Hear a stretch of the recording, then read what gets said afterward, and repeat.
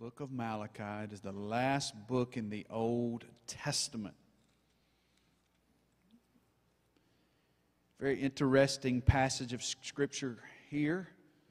Some very interesting things that God had spoken to the people of Israel, to Israel's leaders, to the priests there in those days. And I think there's a message for us from God today in it. Have you ever been in that conversation where you just kind of had to do one of those double takes, and you're like, now, what did they just say? Did they really just say that? Some of you young people, you've probably been hanging around with your friends. You've heard somebody say something, or maybe you were watching a guy give a speech or something on television, or maybe you're just standing around in a conversation and you were just blown away by something that somebody said. Well, I felt this way when I was reading this passage in Malachi 1. So let's read it together, and then I will highlight the part that just sort of made me do a double take and think, God, did you really just say what I thought I heard you say? So let's read it. The burden of the word of the Lord to Israel by Malachi. Okay, so let me just let you know something here. This is God, His words, through the prophet Malachi, okay? This is what he had to say to his people. God says, I have loved you, says the Lord. Yet you say, in what way have you loved us? Now that's a blessing, isn't it? How many of you parents have tried to emphasize how much you have cared and loved your kids, and then they kind of want to look at you with this attitude of, how have you loved me? What have you done? That's a blessing. Was not Esau Jacob's brother, says the Lord? Yet Jacob I have loved, but Esau I have hated, and laid waste his mountains and his heritage for the jackals of the wilderness. Even though Edom has said, we have been impoverished, but we will return and build the desolate places. Thus says the Lord of hosts, they may build, but I'll throw it down. They will be called the territory of wickedness, and the people against whom the Lord will have indignation forever. Your eyes will see, and you shall say, the Lord is magnified beyond the border of Israel. Verse 6, a son honors his father, and a servant his master. If then I am the father, then where is my honor? If I am a master, then where is my reverence, says the Lord of hosts? To you priests who despise my name, yet you say, in what way have we despised your name? You offer defiled food on my altar, but say, in what way have we defiled you? By saying, the table of the Lord is contemptible. And when you offer the blind as a sacrifice, is it not evil? And when you offer the lame and sick, is it not evil? Offer it then to your governor. Would he be pleased with you? Would he accept you favorably, says the Lord of hosts? But now entreat God's favor, that he may be gracious to us while this is being done by your hands. Will he accept you favorably, says the Lord of hosts? Now notice verse 10. This reveals something about the heart of God that's mind-boggling to me, because here's what God asks. Who is there even among you who would shut the doors, so that you would not kindle fire on my altar in vain? Now, what doors is he talking about? Well, he's talking about the doors of the temple. He's talking about the place where these offerings, these sacrifices are being made. And so he's literally saying here, I wish somebody just stand up among you and just shut the doors to keep this mess from happening. I don't know about you, but that blows me away. That God is at the point where he's just like, man, shut it down. Close the doors, be done with it.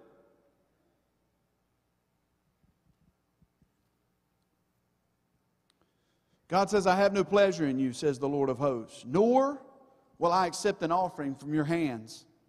For from the rising of the sun even to its going down, my name shall be great among the Gentiles. In every place incense shall be offered to my name, and a pure offering. For my name shall be great among the nations, says the Lord. But you profane it, in that you say the table of the Lord is defiled, and its food is contemptible. You also say, oh, what a weariness. In other words, they're basically talking about how difficult it is to serve the Lord. And you sneer at all of it, says the Lord of hosts. You bring the stolen, the lame, and the sick, thus you bring an offering. Should I accept this from your hand, says the Lord? But cursed be the deceiver who has in his flock a male and takes a vow, but sacrifices to the Lord what is blemished.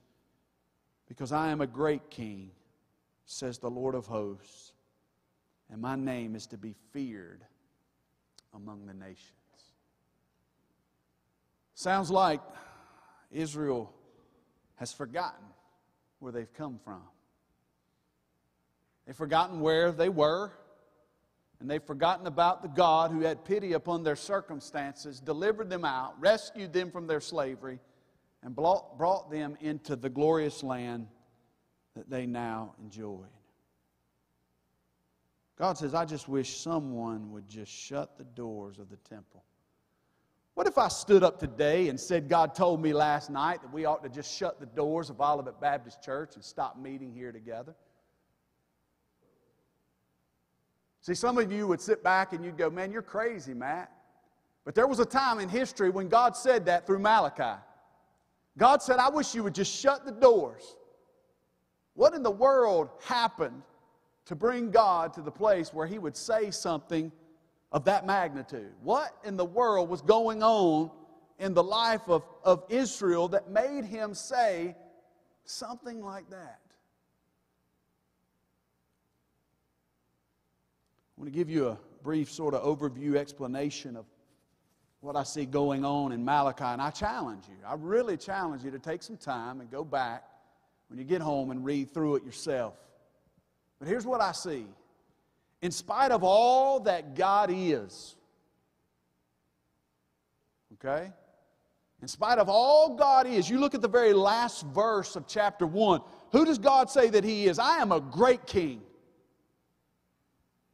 And whether you want to act like this or not, I'm telling you, I'm going to make my name great among the nations. That goes back to a promise He made to a man by the name of Abraham, which He said through him, He was going to bless the entire world. I am a great king. I am the true Father. I am the true master of the world. So in spite of all that God is, in spite of all that God has done, in other words, right at the beginning of Malachi chapter 1, God says to the people, I have loved you. In other words, He looks upon their behavior as a father would his kids. He says, I've loved you, and why in the world are you acting like this and not giving me the honor and the respect that I deserve? And yet you look at me and you say, how have you loved us? So in spite of all that God is, in spite of all that God has done, the love that He has shown to the people of Israel,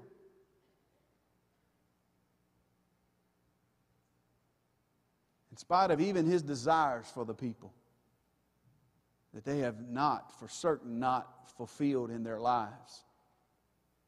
So in spite of all that God is, in spite of all that God has done, and in spite of what He desires for them, they show Him no honor.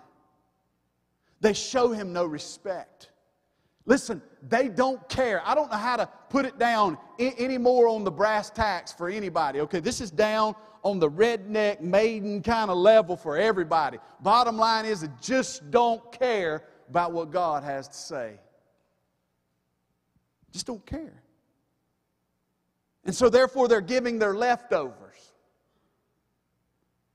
God wanted their best. He made it very clear in His Word, the sacrifices that the people were to offer, without spot, without blemish. It was to be the very best that you have. Bring this to me.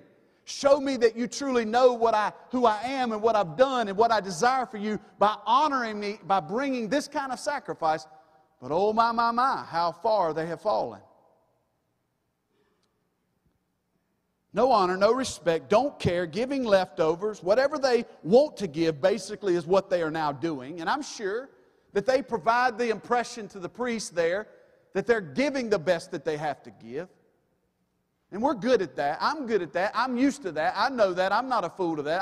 I'm used to people pretending as if they're truly this or that, when really there's a whole lot of other things going on in their lives. And you know, it all comes back because family, eventually I talk to somebody and find out something. So I feel for them when they're trying to pretend. You know what I mean?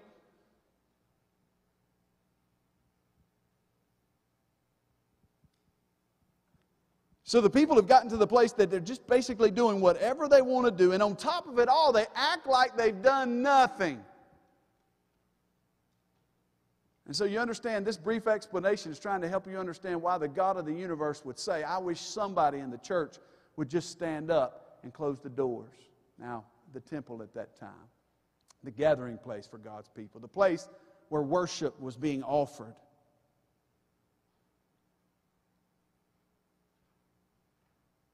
I started to try to think about this as a parent.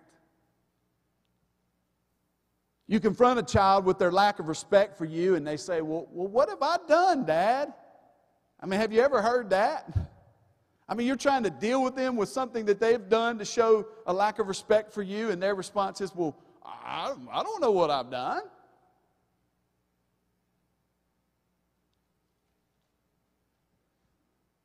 We're trying to deal with them on a level of trying to help them understand that we can't believe, we're overwhelmed that they would act in such a way that they do toward us.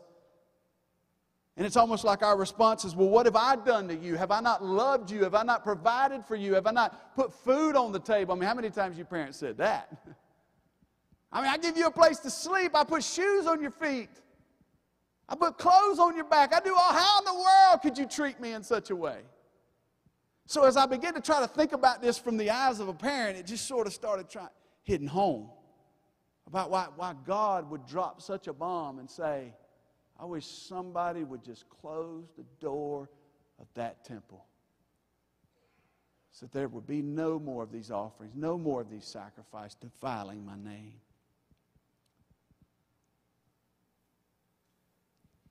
And I don't know about you, but when you sit with your kids and you tell them what you want them to do and then they go do the exact opposite, that hurts a little bit, you know? It's kind of like, do you not respect anything I have to say? You know, if I tell you to do something, does that not mean anything? Now, some of you parents are looking at me like you don't ever deal with this. You need to smile a little bit and say, yeah, preacher, I know exactly what you're talking about, you know. Some of you are probably sitting there thinking, man, them preachers' kids, they just bad news. But yours are the same way, so they all come from the same stock. It don't matter. We're all sinners, all the same nature, so whatever you want to think. That's basically what's going on in Malachi chapter 1. In spite of all that God is, all that He's done, and what He desires for the people, no honor, no respect, don't care what He has to say, offering leftovers, whatever they want to give, and on top of it all, they act like they've done nothing wrong. God says, just shut the doors. I'm tired of it. A couple of weeks ago, we talked about the similarities as we look back at the people in the Old Testament with the way the world looks today. But what's interesting about this passage is that we can see similarities between Israel and the way that the people inside of the church look today. Okay, so it might be easy to look at the world and us look at the world and we say, oh, the world is just such a bad situation and all that. But I'm going to tell you something. It's not so much better inside of here or in most congregations that gather today. And I know some of you are probably already thinking, man, that's pretty harsh there, Pastor. But think about it. Do we ever question God's love? Look at me, y'all. This means yes. This means no, okay? Do we ever question God's love? Absolutely. When our life doesn't go as conveniently as we want it to be, and we're crying out, oh God, help me, just send me one more pillow to make life a little bit more easier, even though that's not the way He had it. And we want all these things to be so convenient for us, and when we don't get it, we have to go through something that's a little difficult in life. Immediately, what do? We start going, God, where are you? God, do you not love me? God, do you not care about me? And we question that. And you know what I think? And this might be insensitive, but I'm being honest with you. I think for those of us that know the Bible, that is absolutely 100% absurd. How can you say, how have I loved you? Let me just remind you something if you're here today and you're in this place where you're wondering if God loves you. Would you please for a minute just go back and look at the cross?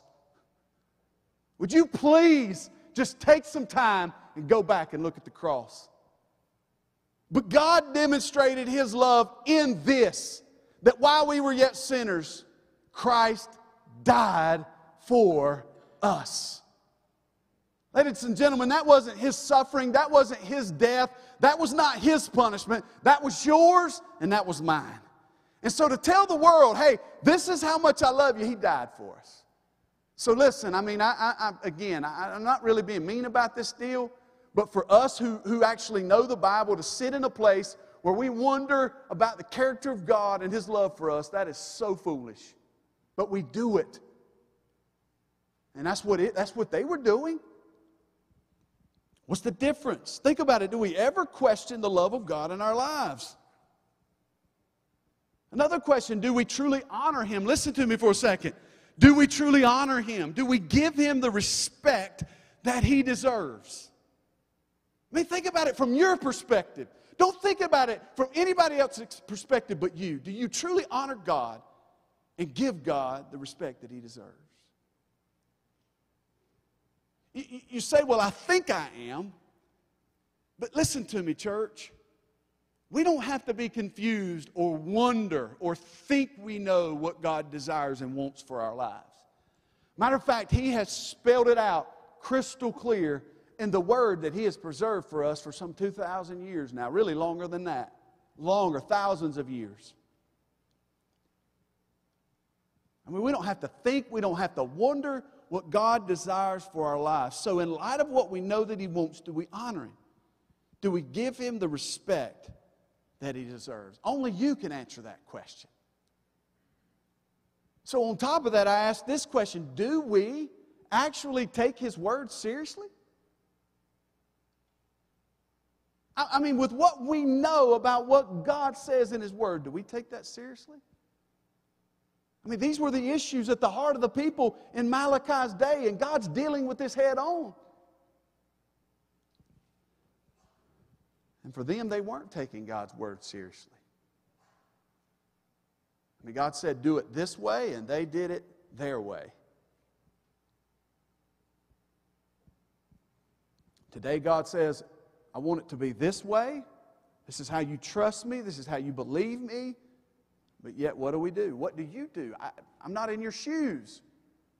I mean, what kind of dad are you? I mean, do you love your wife like Christ loved the church? Do you raise up your children in the fear and admonition of the Lord? I mean, I don't know. I mean, if you're looking for us to do it, you're looking in the wrong place. God said, no, you, Dad. No, you, Dad. Don't put that responsibility on, no, you, Dad. So how do we do with that? Do we take that seriously? Or do we run around and we put more attention on the athletics and all the academics and all those other things? I mean, how do we really respect and honor God with what He desires for us as men? And women, I don't know. I mean, you're in the same boat.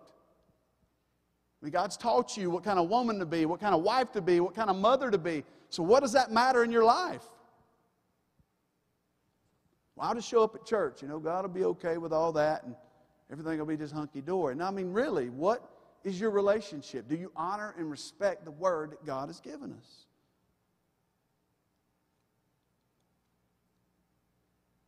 You see, what happens here is really, I know it's hard to see this, and I know that these challenges just kind of hit us, and we're like, uh-oh, what's wrong with the preacher today? Is he ticked about something? No, I just honestly believe that there's times when what God wants to do is He wants to shake us up a little bit, yank the rug out from under us a little bit, and get us to think about what is the real foundation of our life. And so honestly, it's like with any discipline, it's like with any harsh word from somebody who loves us more deeply than we could ever imagine. It's always for what reason? It's always for the right reason, isn't it? I mean, why is God dealing with His people like He's dealing with them? It's because they have forgotten what they need more than anything in their life. It's not just because He's mad and He wants to let them know how mad He is. No, He's just wanting to let them know, hey guys, this is where you are. And look just how far you have gotten from me. Look how far you've drifted. And so it's not an evil thing for God to point out in our lives sometimes, hey y'all, look, you've drifted. I don't know about y'all, but I just very vividly in my mind, when we as a family, we used to go to the coast, me and my cousins, and we would all get out there in the ocean, and before you know it, we'd get to playing so hard, we'd look up and we'd be like, man, where are we at? Or we'd look up and somebody from the house would be out there waving, going, hey, get back here. We didn't know we had moved about 4 or 5 houses down. But over a short period of time, the tide, the current, had just pulled us away from where we needed to be. Sometimes we need that to be called to our attention. And Jesus has a way of pulling the rug out from under even his own.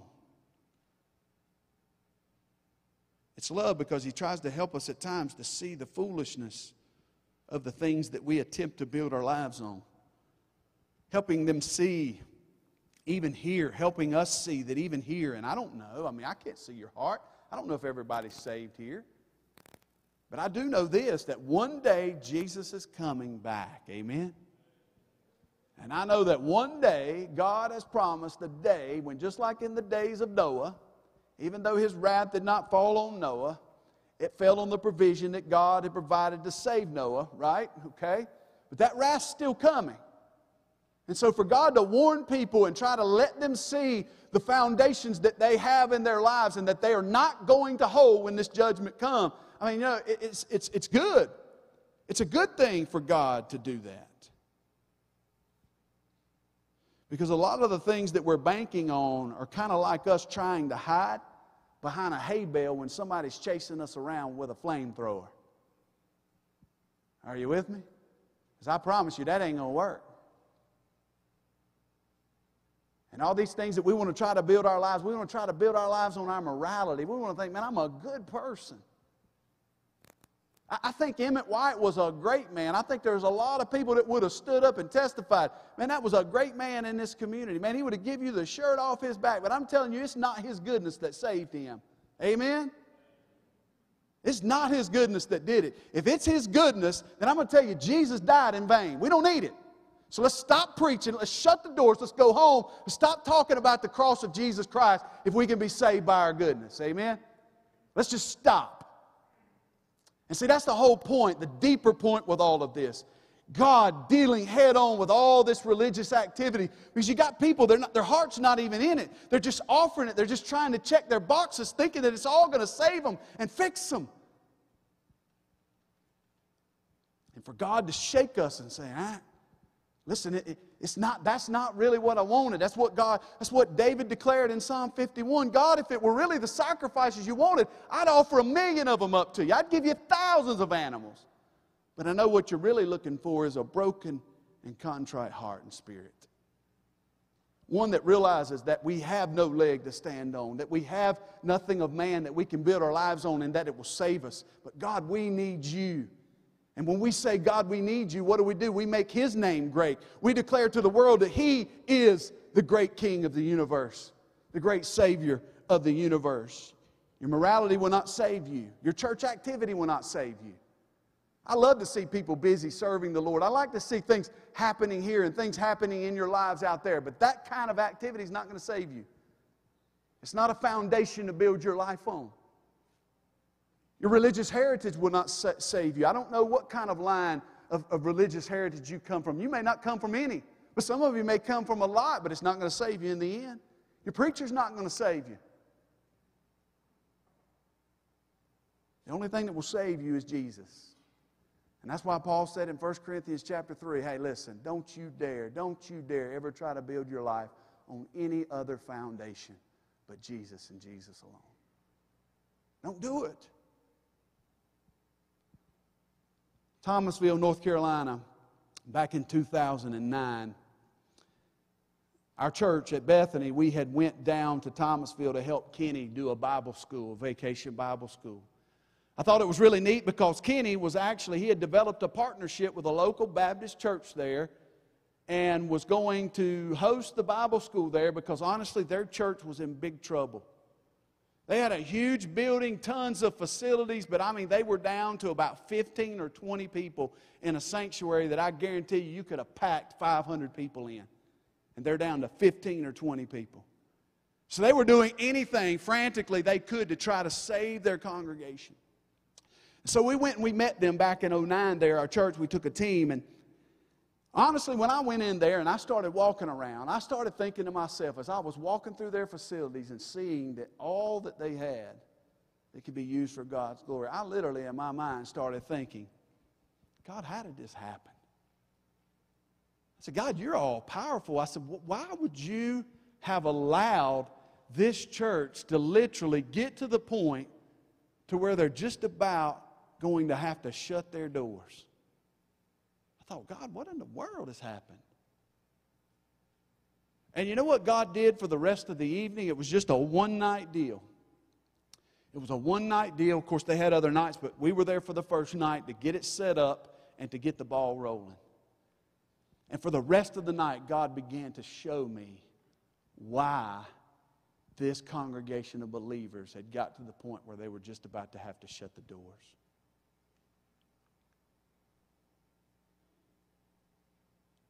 There was an incident with some flowers. There was a huge arrangement just like this on their altar. And for Bible school, we had to set up here, okay? We had to set up and do some different things. So, God forbid, we moved the flowers. Are you with me? We took the flowers from there. We put them in a safe place on the side. But I'm telling you, when we did that, you would have literally thought we kicked their absolute best dog in the hind parts and made him squeal all the way back home. I mean, you'd have thought we had done the most heinous thing in the world. You say, well, how did you know all that? Well, I just believe there were ways. You know, people are pretty secretive about what they do. Well, I'm sitting there walking around, and I happened to go through the church, and there was literally a lady. I thought she was going to have a heart attack, and I thought physically, y'all, she was in trouble. I mean, this is how bad it was. I thought physically she was getting ready to have a heart attack. And so I snuck kind of around the corner there. There were some people dealing with her. It's not like I saw her suffering and then I walked by. But there were some people dealing with her, and as I walked by, I was kind of hanging out in the fellowship hall or their vestibule back there waiting for somebody, and I heard them start talking, and it blew me away. And I heard them start saying things like, I just can't believe they moved them flowers. I just don't understand why they moved those flowers. Where are those flowers? And I've come to find out the woman had gotten so distraught because undoubtedly she had put that arrangement of flowers in there years ago. Now, some of you are probably thinking, you know, you shouldn't be hard on that older lady. I'm really not being hard on that older lady, okay? But here's the reality about that night. That place was full of kids. There were probably 80 to 100 kids, something that they had not seen in that congregation for a year. And this is what God showed me. This is what I know. I'm not ripping the woman, but this is what God showed me. When flowers, traditions, rituals, etc., become more important than loving people, then the doors are going to have to close. That's what God showed me. Now, I don't know if you should clap about that, honestly. I don't know if you should clap, but think about this. Think about this.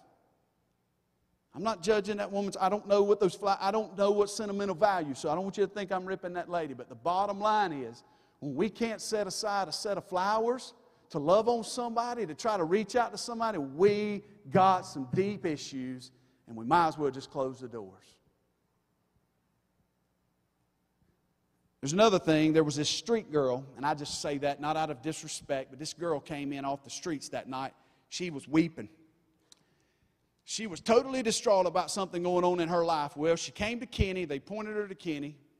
And then Kenny, I was standing there, and Kenny was overwhelmed. So me and another friend of mine, her name's Ann Day, an older lady from our church at Bethany, we both looked at him and said, we got her. So we took her up in the balcony.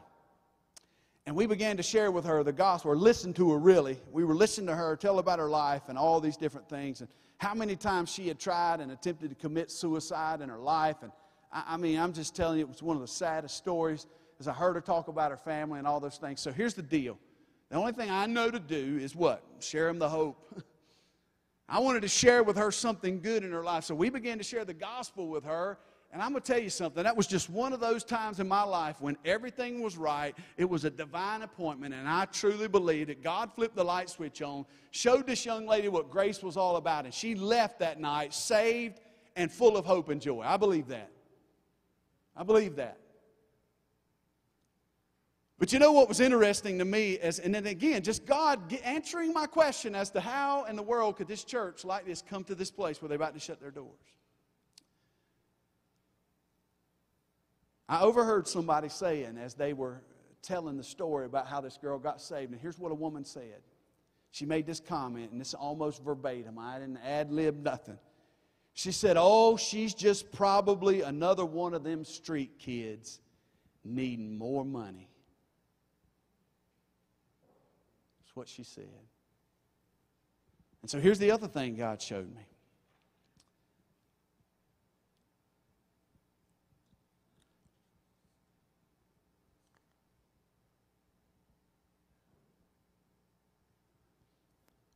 When we forget and lose sight of what people need the most, then you're going to find yourself in a place where you might just have to shut your doors. Let me ask y'all a question. Even if it were somebody from the street wanting more money, y'all tuned in now. Even if it were a kid from the street that just wanted more money, let me ask you something. Shouldn't we as the church be asking the question, why are they acting like this? Why do they want to mooch off of people? They've been having trouble with kids throwing rocks through their windows. And all the people wanted to do was sit around and complain about throwing rocks through the windows. But I just want somebody to ask, why are they throwing rocks through the window? Why do they have no respect for church property? Listen, y'all. Right here. All of that stuff comes, according to God, from Mark 7. Every bit of that evil and wickedness comes from where? The heart. Who's the only one that can change the heart? God is. So, can't we have enough sense to look around ourselves and we don't see everything going the way that we think it ought to do, as hunky-dory as we ought to think it should be going? I mean, listen, when all that becomes more important and we lose sight of what people need more than anything, then ladies and gentlemen, you're going to find yourself at a place where you better just shut the doors and go home.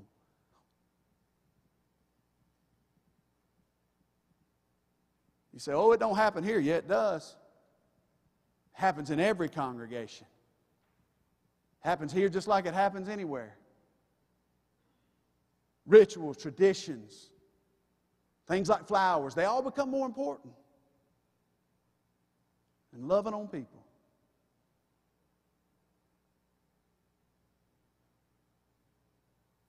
We lose sight of what is really the need of the human heart. Why do people act the way they do? Do we care? Or do we just rather sit around and fuss because, oh, somebody's doing this, somebody's doing that? Hey, there's a reason behind it. The need is a new heart, and only God can give the new heart. Belief must change before behavior will change. God changes people from the inside out, not vice versa. Do you believe that? Do you believe that, Olivet? Now, ultimately, here's what God said at the end of the night. Because here's what happened to me. I started getting angry. I started getting up on my high and mighty. Man, if I could step on this chair right here, I would, but I'm not, because some of you'd go crazy. But sacred cow there. But anyway, honestly, by the end of the night, I don't have to tell you this part, but I will. I might as well just throw myself in the boat, right? By the end of the night, I started getting ticked off. Man, I was up on my high and mighty pedestal, boy, and I'm the one down here in Thompsonville telling everybody about Jesus, and all these evil people, their doors are just about to be shut, and I'm just thinking about how bad they are and evil they are, and I can't believe all this is happening, but yet I'm the spiritual man, boy. And God looked at me and He said, you're no different than they are. And He said, you know how we get into this shape? You know how we get to the point where flowers and traditions and all this other garbage becomes so more important than me and people? You know why? He says, because we forget. We just forget. Everybody in here, if I said, who is God? You could start spatting off, this is who God is. What has God done? Oh, man, you'd spat it off. This is what God's done. So what does God desire? Man, oh, we know it. But sometimes, you know what? Our heart isn't in line with our heads. And sometimes we just got to preach to our heart and take our heart back to where our head is and remind ourselves who God really is, what He's done, and what He really desires from His people. And so God was ultimately showing me, people end up, Matt, in this situation because they forsake me. And they forsake the thing that they need more than anything, and that is a love relationship with me. And I do emphasize love, ladies and gentlemen. I do emphasize love because that, God, more than anything, Mark 12, verse 28, my greatest desire for you is that you love me with all your heart, with all your soul, with all your mind, and with all your strength. That is my greatest desire. It's not for you to run around here being busy and doing all these things. You know what? We'll take care of that at the right time. When I want to show you what I'm doing and I want to use you, I'll show you that. But I want you to get to know me. Guys, we can't put the cart before the horse. Because if you're trying to do that in your own life, you're going to end up like these folks here. And I know you don't want to be there. I don't want to be at that place. So I close with this. I close with hope. Hope is what? Hope is grace. Hope is the grace of God that looks down at a bunch of sorry, no good sheep like us and says, you know what? I've loved you with an everlasting love. And you know what I want to do? I want to so overwhelm you with how much I love you. I want to so fill your heart with grace. I want to so teach you by my grace that I change the way you act. I change the decisions you make. I change your attitude. And I develop in you a love for this world that you have never, ever known. God still wants to do that in our lives today. In spite of us. And that's what blows me away. Because if you're here today and you're shrugged back like I was that day in Thomasville, you're in a sad place, and I feel sorry for you. Best place for you to be is, God, yep, you got me today. You pulled the rug out from under me today. But God, I don't want to stay here. And the good news is you don't have to stay there. Titus chapter 2, beginning at verse 11, says this, that the grace of God appeared, bringing with it salvation for all men. See, that's where it starts. You must be born again. You must be saved. Well, grace brought that to you today. Jesus brought it to you.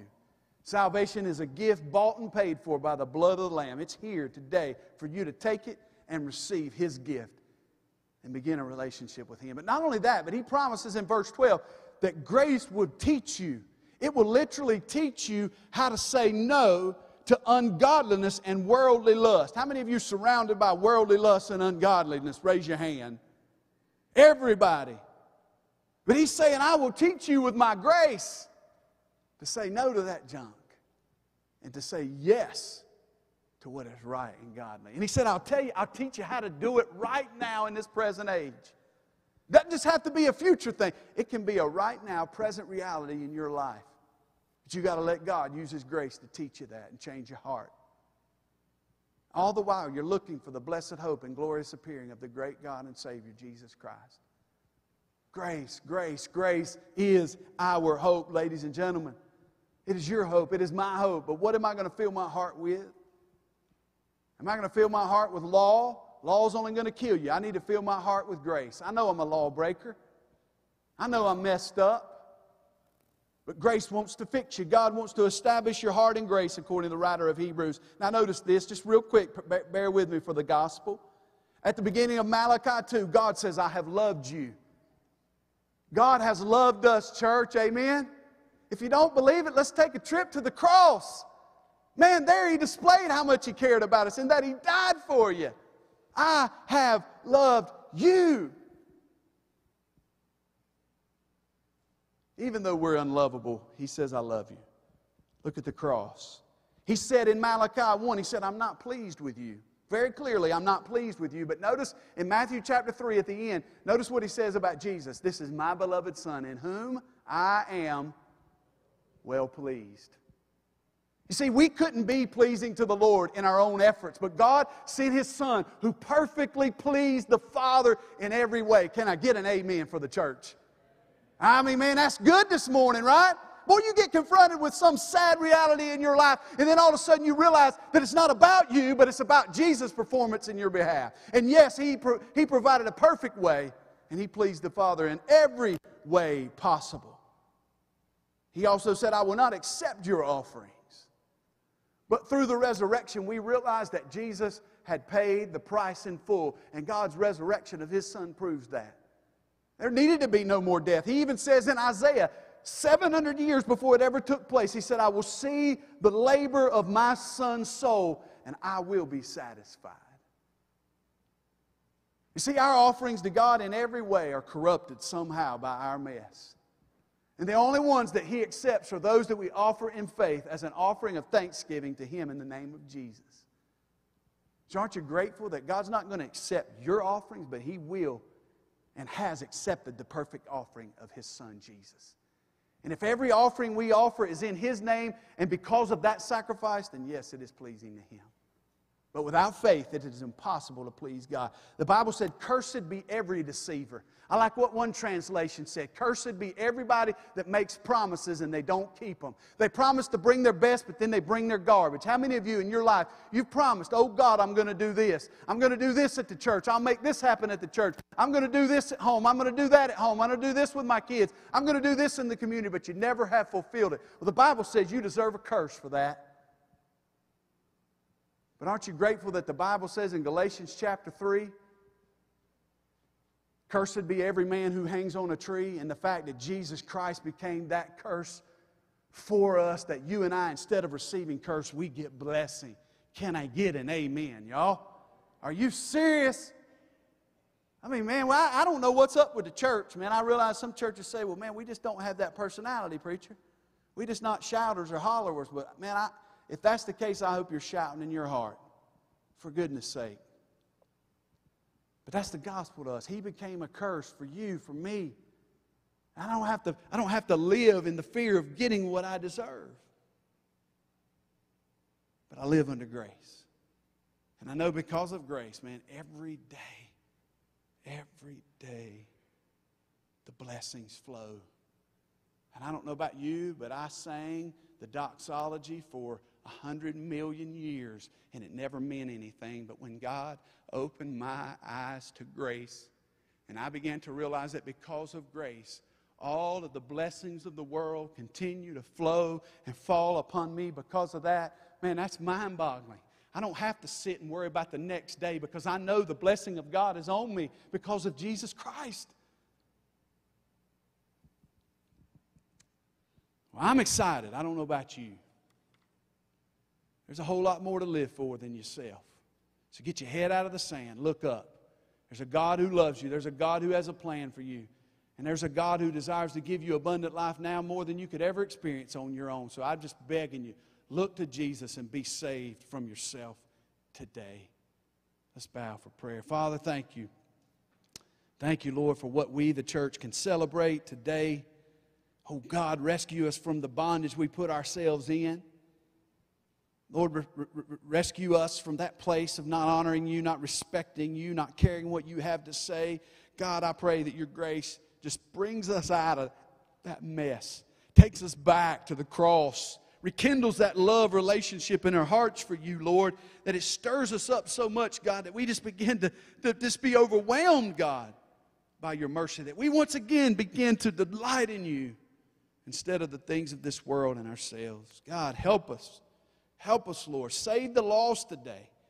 Rescue the falling, the drifted Christian today. For your glory, move your people, God. Move them publicly, Lord, that they would be willing to just acknowledge where they are. Not to say you won't meet them there. God, you're everywhere. You're there. You're speaking to us, God.